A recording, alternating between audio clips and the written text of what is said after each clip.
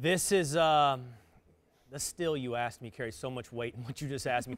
Honestly, Victor, honestly, Max, and I think I even started to make this argument to you the other day, Max, I believe, and I might have to put a D on the end of that word, but just hear me out, that the Dallas Cowboys are legit Super Bowl contenders. Repeat that. In the year 2018. I don't want to repeat it because I'm not just the believed is the part we're going to have to get to. This team, first of all, it's been criminally underrated. They're 2 years removed from 13-3. Last year, during their down year, they were 9-7, and everybody acts like they've fallen off the cliff. Dak Prescott's the perfect symbol for this. 2 years ago, he sets the world on fire, throws only 4 picks, and now last year, he has an average season. Everybody acts like he's a bust. So there's no capability of having a reasonable view of the Dallas Cowboys. You're all in or you're all out. We know that's the way it is. Love, hate, incapable of seeing reality. But don't worry, folks. I'm here for you. I'm here to help you. So what does 2018 look like? I think it looks more like 2 years ago. They have a defense that nobody, including my good friend Bilger McFarland, is recognizing how good it is. It's Rod Marinelli in its design now. It's defensive ends, 3 deep almost, 3 levels deep, coming at you in waves. It's deep at linebacker. The defensive backfield, the cornerbacks are good. I told you, Max, the only thing missing is a safety. We had that argument the other day. Should it be Errol Thomas? Should it be Eric Reed? The point is this. The defense is good. And I believe in Dak. And I sure as hell believe in Ezekiel Elliott. But all of that offense is built upon the offensive line. First of all, my concern for Travis Frederick is as a man. I hope he's healthy. I hope he has a long life free of this, I believe it's called Guillain-Barré disease, an autoimmune disease. There have been people like our old friend Mark Schlereth here at ESPN and Todd Archer, reporter for ESPN for the Dallas Cowboys, who've suffered from the same disease and say it takes about a year, but you can come back. So we worry about Travis's life, then his career, and then ultimately we worry about the effect on the Dallas Cowboys season. And losing Travis Frederick is huge. It's huge. It's huge, that offensive line. The center position is massively important. He's the best in the league. And I do fear, in all honesty and objectivity, I do think they were a Super Bowl contender. And I do feel like that's probably compromised if Frederick is out for the year. Obviously, our thoughts are with Travis Frederick and his family, and obviously we hope clearly as a human being he can get well and live a long and healthy life. Now, the loss to the Dallas Cowboys is huge, as you mentioned, Will. This team was built around the offensive line.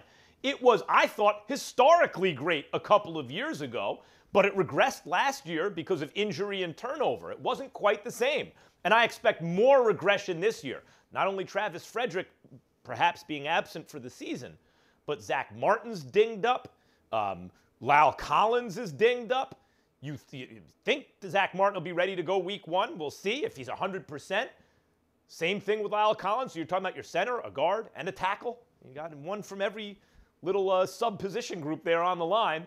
And even just, whether or not they're 100%, just the turnover. The line it's not just a matter of talent, which is compromised, but also of cohesion. They got to learn to play together. Now, you claim the defense will be good.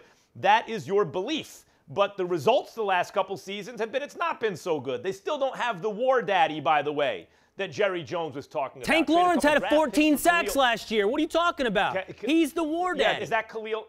Yeah, right. He's the war daddy. If you let me know when you trade for Khalil Mack, and then maybe we can talk. Someone like that. I guess you can't count to 14. Defender. 14, you'd lose count at 9. Then what happened in New York City? Then they're doing all this real quick, Vic, in a division that is now stacked. So they're regressing as the others in the division seem to be progressing, one of whom, by the way, won the Super Bowl last year. So bad for the Cowboys. There's no other way to spin this. Yeah, I agree with you, Max. I feel like as I look at the offense, right, and I look at their roster, especially from a playmaking ability, you lose your Hall of Fame tight end in Jason Witten.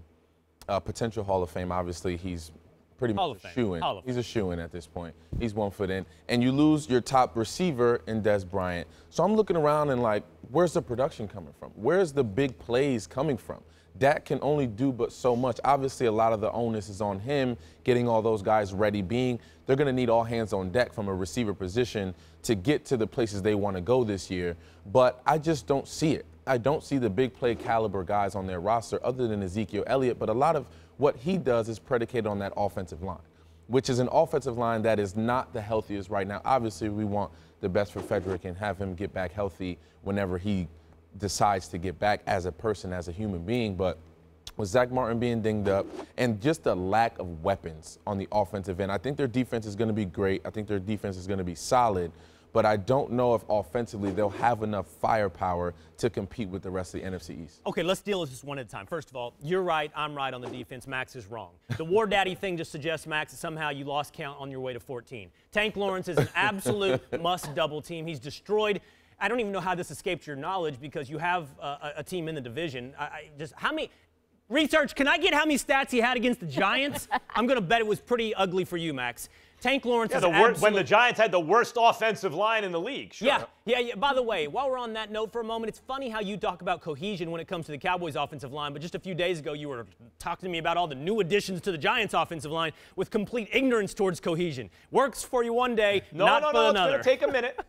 It's going to take a minute, but Will, the point is they couldn't play any worse than they did last year. So the Giants, they can only go up. Oh, that's a cute argument. Okay, all right. And they're all healthy right now, at least. On the Giants' offensive line? Yes, on the Giants' okay, offensive so line. we got a couple things going for us. It can't be worse, and they're not banged up. The Dallas Cowboys' defense is going to be good. But they're also much more talented. Now to the offense that you bring up, Victor. There's two true things. There's two true statements. One of them concerns me and one of them doesn't. There are no big playmakers outside of Ezekiel Elliott. That's a fact. You're right. How big a problem will that be during the season? How big a problem would that be in their pursuit of a Super Bowl? I just don't think it's as big of a problem as you do. And I've had this debate with others like Louis Riddick as well. There's going to be time in a season, he suggests to me, when you need a 20, 25-yard play. Where's it going to come from?